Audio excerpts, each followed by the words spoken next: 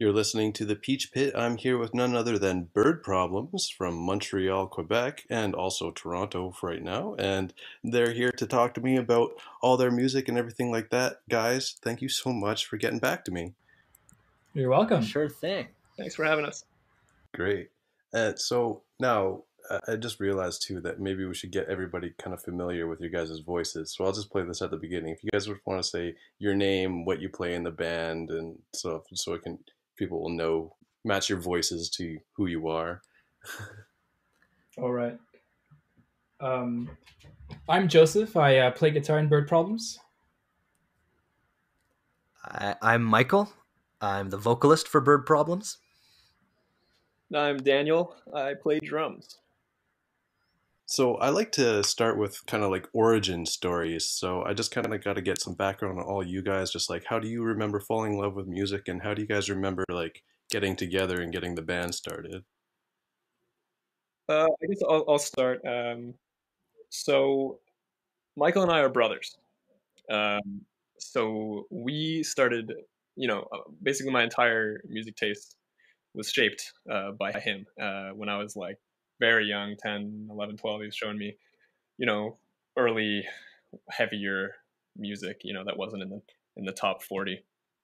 Um, Linkin Park, Green Day, all these bands that ended up shaping my taste sort of. And then as I got older and started exploring a little more metal on my own, got super into metalcore, uh, which helped me a lot. It kind of helped my taste a lot, and just kind of went from there. So yeah, Michael and I were playing together from a pretty young age, and I was right when I got the drum kit. He already played guitar and did some vocals, so we were jamming on like A Day to Remember songs and Linkin Park songs in our basement at 12, 13, 14 years old. um, that's really how we started playing together, me and Michael. All right. And so then starting Bird Problems, how did that all begin? Joseph, do you remember how we found you? Oh yeah, well we all went to high school together. I'm a bit younger than Michael and Daniel, although Michael's a few years older than me. So me and Daniel started jamming pretty consistently, like during the lunch times in high school. And then he approached me one day, and he was like, "Oh, like I'm trying to start this band with my brother. Do you want to play guitar in it?" And he showed me a really uh, unflattering demo on his phone, and I was like, "Oh, this is sick." And the rest is history, I guess. And so what's some of your background, like your early influences? Well, I kind of started playing guitar when I was like 12, and I think right away I was like, "Oh, this is it. This is it, man." And I was just nonstop. And then I figured out that I could study that after high school, and I was like, "Oh, like I can do this seriously." And I kind of put all my eggs in that basket. And Bird Problems just kind of happened while that was also happening on my end in terms of the education side of it. So the band kind of grew sonically while I was also developing my like my more formal training, I guess. Wow. And so, Michael, you're a guitarist as well, but you're taking over the role as vocals in the band. What's your background as far as musical interests go?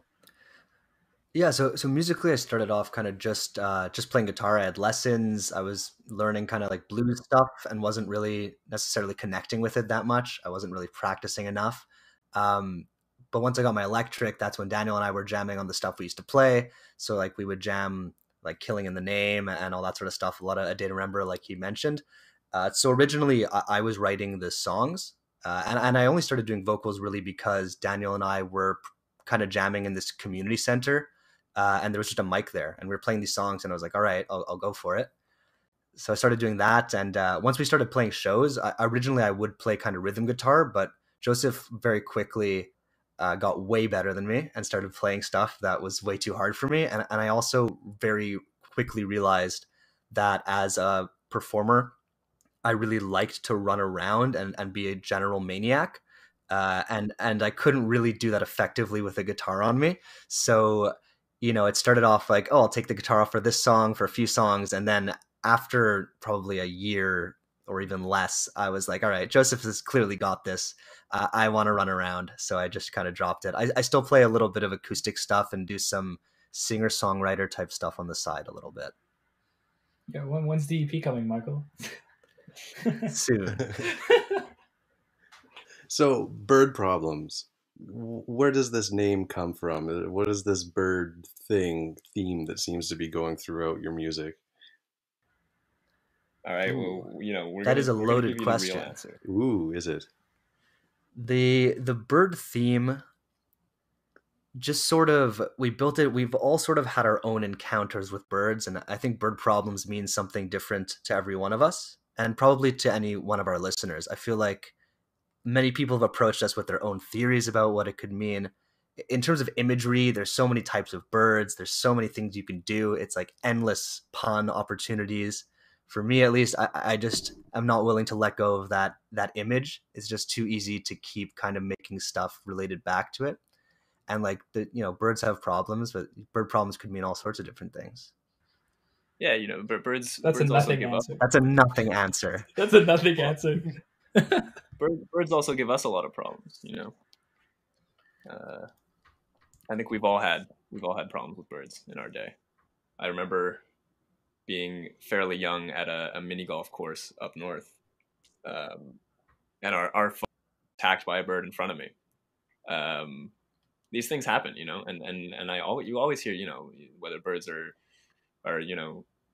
taking craps on your parked car, or whether they're waking you up too early in the morning. Like these bird problems kind of surround us, and we were spitballing names for a little bit, and it really, really stuck, and can't imagine us having another name at this point. I think it's a really creative way of like throwing something into people's imaginations where you don't know what it is, but it could be so many different things. And like you said, you have fans telling you what their take on it is and what it means, but it's just limitless art potentials, right? Absolutely. I mean, we've heard, from fans in the UK and stuff that they call women birds, and that could be that you have women problems, you have girl problems. So yeah, you can get all your different interpretations in there, and like Michael was saying, the imagery is just fantastic. You want to be able to brand and have sort of cool art to go with your stuff, and I find that our art is always fairly interesting, and we have endless ideas for our art because of the name. It's just too easy. So at the beginning, do you guys remember if you guys had some sort of like vision between the three of you of like what you wanted to create, and is that sort of what you created, or has it sort of surprised you what you've actually made over the years? Joseph, go ahead. I feel like the beginning is in 2013. So I don't think we had a very clear vision back then. I think it was more of a for fun thing where we were just all committed to playing a lot together weekly and practicing and writing stuff and jamming. But as we started figuring out that people liked what we were doing and we got more serious, played more shows, wrote more music, I think the vision shifted slightly to see how far we could take this. Maybe around a couple years ago, maybe 2.5 years ago or something, to maybe see how far we could take this musically, like in terms of like, the progressive aspect of the music, but also like the lyrical aspect of the music. I'm sure Michael had like a lot of stuff he wanted to do that he did with the lyrics and the concepts that he used. Yeah, our first album, before our first album, Tar, the earlier stuff was like metalcore pop punk almost at points. I always sort of wanted to do like a post-hardcore type thing. Daniel and I have sort of similar, we all listen to fairly similar stuff. Definitely Tar was kind of something that, at least lyrically, had been building up for years and years. Like I had been writing this story. It comes with there's an accompanying novella that I wrote, which I had been working on for like 5 years before that even came out. So that sort of felt like something that we had to get out. And then after that, it felt like we had more freedom. And I definitely think with Beyond the Nest, we zeroed in on more of a sound. And I feel like moving forward, that's something that we can kind of relate to a bit more. Before that, it does, looking back, it feels more like we were kind of exploring. It was clearly kind of coming from different influences than it is now.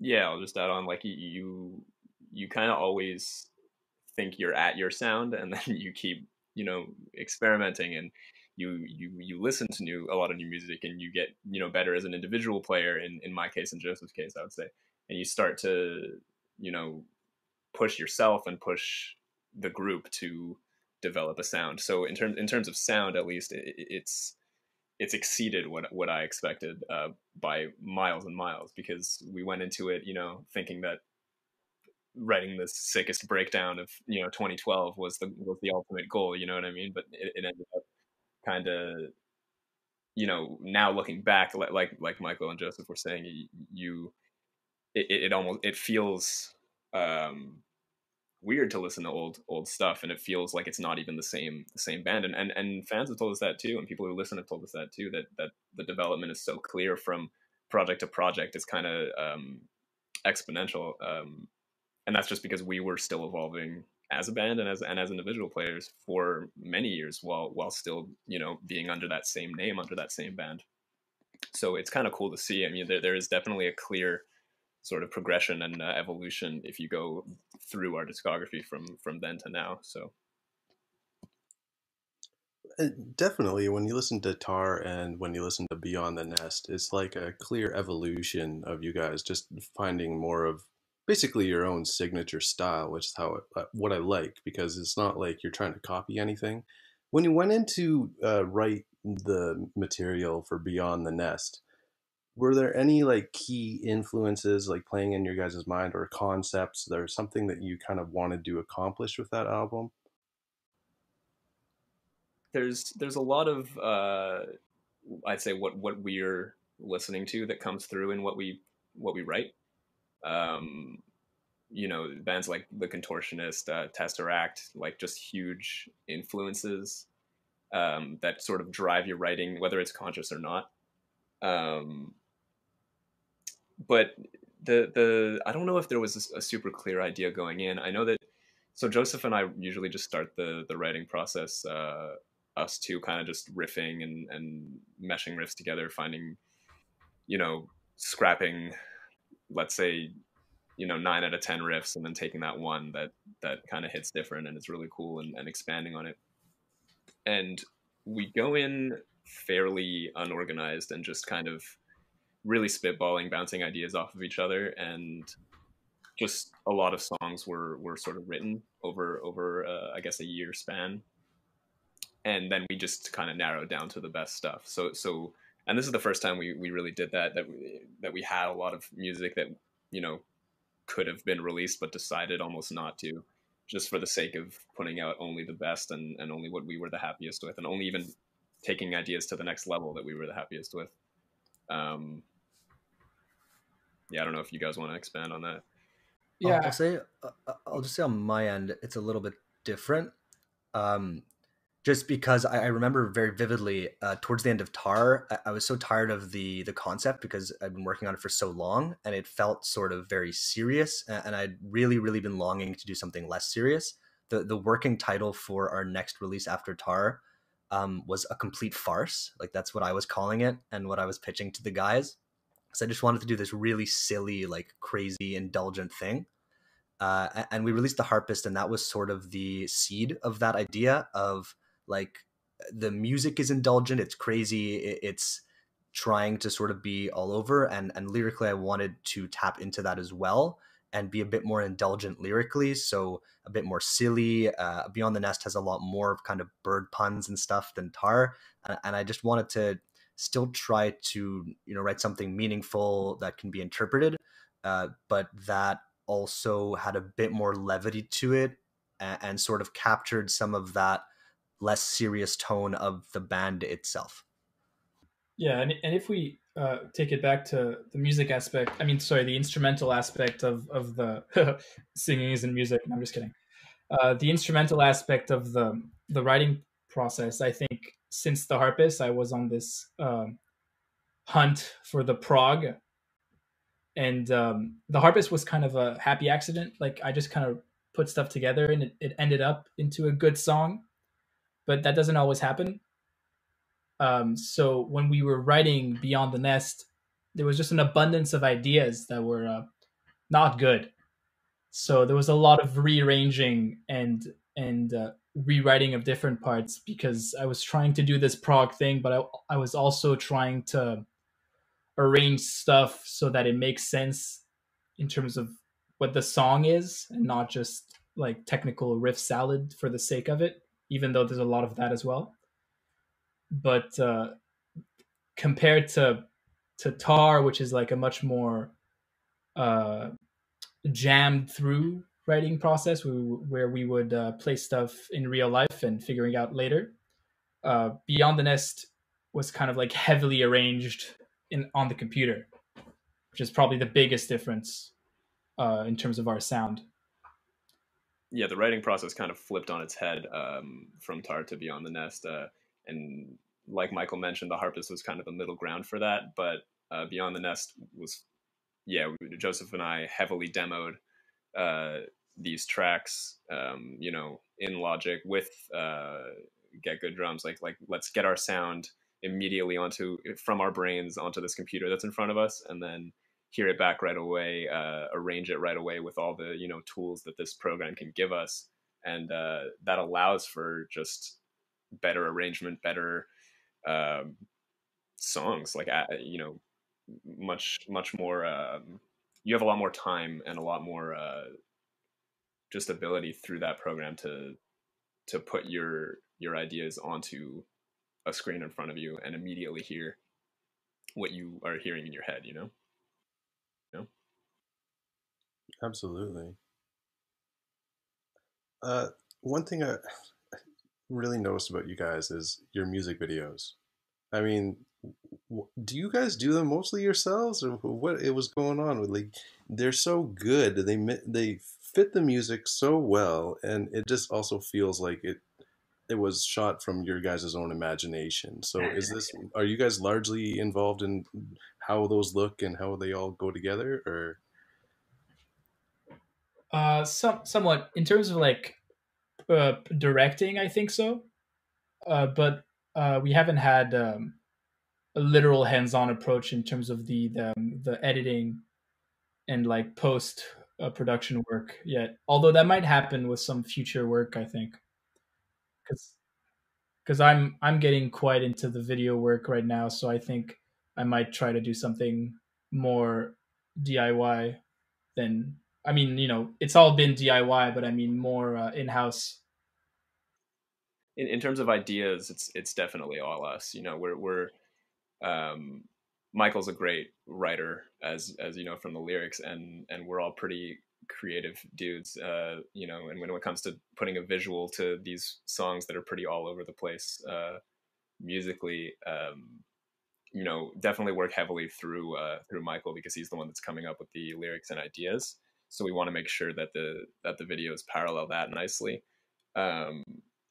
But we're also, for the two videos that we dropped for Beyond the Nest, for Pigeon and Qualia, we had my childhood friend Josh Kirshner shoot those for us, and he's got a very good understanding of what we want. He knew the songs very well, and he's been around us and is a good friend of ours and has been for a very long time. So it helped to have people close to you shooting these videos, as opposed to just bringing in a random professional you don't really know and then telling them this crazy weird idea that you have and having them be uncomfortable and mad at you. Right. You mean like for the first two? No, I'm kidding. No, but definitely, I do appreciate these guys, because often I'll kind of write the script for the video and it'll be way too off the wall and just complete nonsense that just could never happen. And usually we'll have to find that happy medium. But definitely we've written all of it, produced it all. And it's usually fairly DIY. We usually, see what kind of abandoned space we could find and quickly shoot in. Yeah, that's the funny thing for Pigeon too is I think it's our best video, and it's literally like the prototype of what all of our 14-year-old metalcore selves wanted to do, like just shoot in an abandoned building and like have these like dark, artsy shots and just all of us going hard. And it's also the most like normal and serious video we've ever done, even on set on the day. Like I remember so many times us being like, yo, should we do this weird thing? And then it's like, no, like, we're trying to be a little serious here. Like let's just shoot us playing the damn song for once. We get carried away pretty easily. Well, I guess I'm kind of one of those more off the wall weirdos too, because my favorite video that you guys did, it might sound weird, is Qualia. Is so artistic the way you approach it, and I was really interested in that one long shot that you did. Was that really hard to film, and what made you guys decide to do that? So the story is we rented a bunch of gear to film the Pigeon video, and we had all these lights and we had these cameras rented and we had all of our time. So we just all took off that weekend, so we had a Saturday, Sunday, we had 2 days to film in this abandoned place in case we needed it. And then we got there on the Saturday, we filmed the Pigeon video, and it was kind of a hellish day of just, it was like November. We were in this like abandoned basement that was essentially a dungeon, and we all wanted to go home really badly. So we filmed it all in that day, and then we had all our gear for the Sunday as well. And we kind of, we all met up at Joseph's place after the Pigeon shoot, and we were like, all right, what are we doing tomorrow? We should shoot something else. We didn't even know if it was going to be a music video, a playthrough, whatever. And then we were all just so like delirious from that day that we started bouncing these ideas off of each other, and it kind of just got to this idea of this uncomfortable video, and just having that, ideas of one shots are always super fun. We had a minimal space. We had a living room to shoot in, right? So we had to think, okay, what can we do that involves us three and is at the same time, visually appealing and sort of maybe weird. And the song is all about perception as well. I'll let Michael go into that side of it, but we had all this gear essentially, and we wanted to get another video out of that weekend, and that's kind of how that happened. Yeah, so there were a lot of ideas that were floating around for a while, and I do remember even around the Tar era, we always wanted to do a video that just seemed normal but had consistent, blatant continuity errors. Like the glass of water would always be a different kind of, more full, half empty, whatever you want to call it, or in a different place, or we'd be wearing like different hats or different clothes in every shot, which was sort of an idea, but there wasn't really any meat to it. So we kind of wanted to pull from that.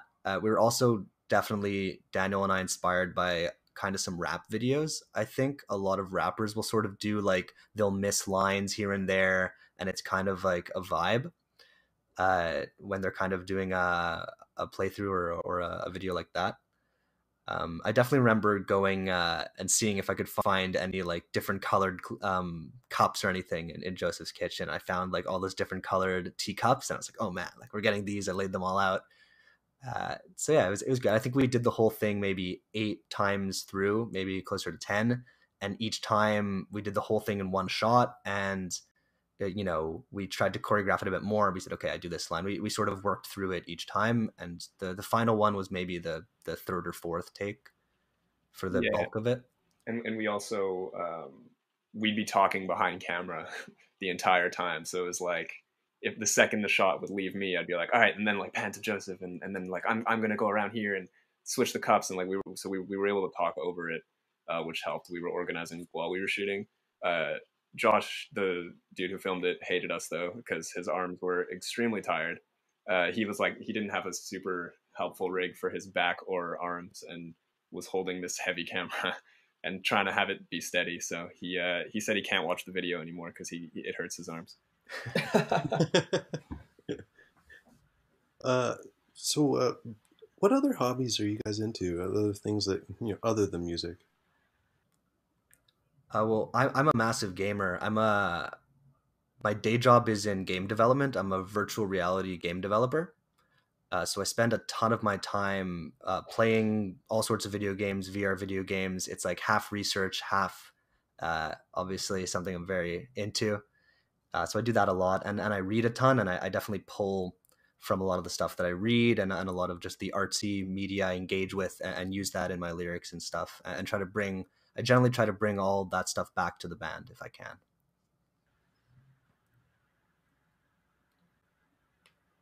I do a little bit. Well, my day job is I'm a cook. Um, I work at a jerk chicken restaurant actually.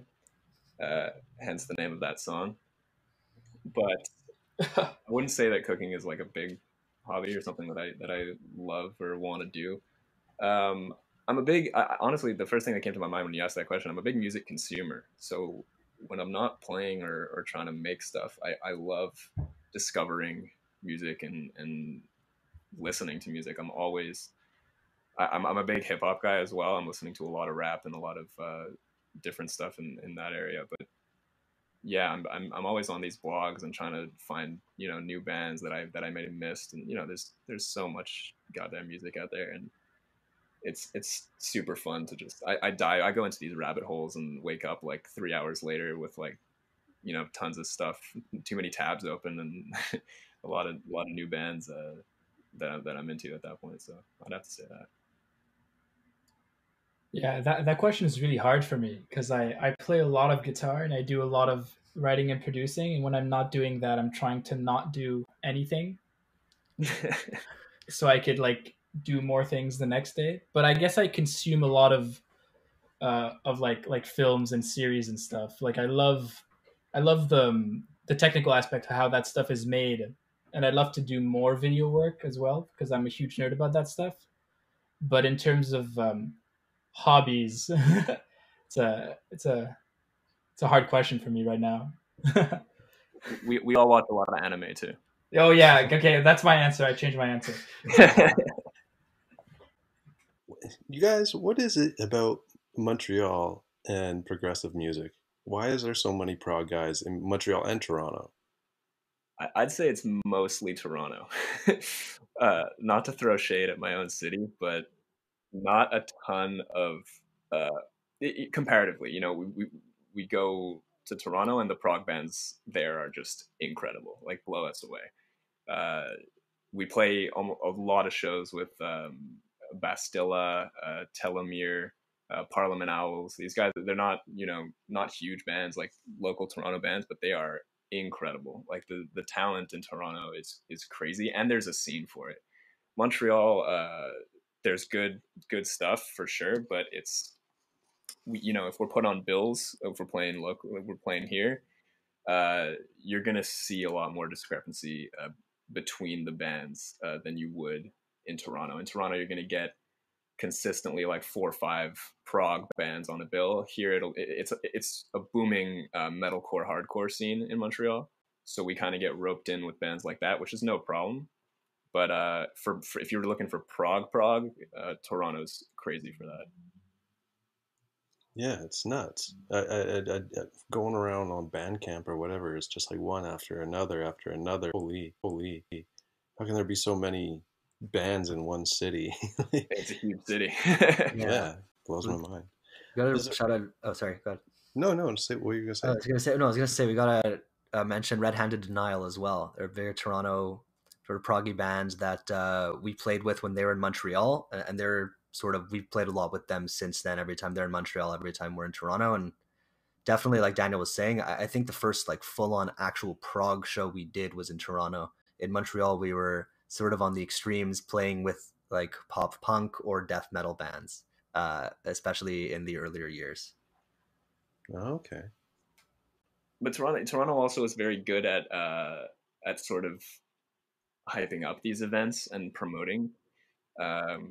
There's certain venues that people are kind of at anyways in Toronto. I find like people just will wander into a metal venue and just go to a show, and I think that happens a lot less in Montreal or anywhere else. That you just wander, you'd hear like a band playing from the street and just like go and pay cover to see them. I feel like that's something that's way more, part of the music culture over there in Toronto. They're also supportive of each other as well. Like the scene, the prog scene, they're like, right when we started, before we even went to Toronto, we sort of had a following there. And then when you go down there, it was crazy. They had like prog meetups just randomly at bars and stuff. Like they're all very sort of into the genre and into, helping it strive. Wow. Well, guys, over half an hour now. This is the longest interview I've ever done. Where's the best way for anybody to follow up on what you guys are doing and just check where you are on Facebook or on your website? I'd say Instagram is the one we use the most to promote stuff. Facebook's great too. Yeah, Instagram, Facebook is really the way to go. And we have our website up too, birdproblems.ca, which is a nice little domain that we have. But yeah, I'd say if you need one, Instagram's the way to go. Yeah, and for listening, I mean, everything's on Bandcamp, as well as all the streaming services, Spotify and all that. Perfect. Is there anything else that you guys wanted to let the listeners know? Real quick, it's Michael's birthday. Oh, yeah. So, happy birthday, Michael. Awesome. Happy birthday. And I love you. And many more. Oh, many more. thanks, guys. That's awesome. Yeah, well, thank you so much for taking time. You've been listening to The Peach Pit. I was taking time to talk to Bird Problems this week, and thank you so much, you guys, for taking time to talk to me. Pleasure. Thank you for having us, man. For sure. Thanks for having us. Awesome. Well, take care of yourselves, okay? You too. You too. See ya.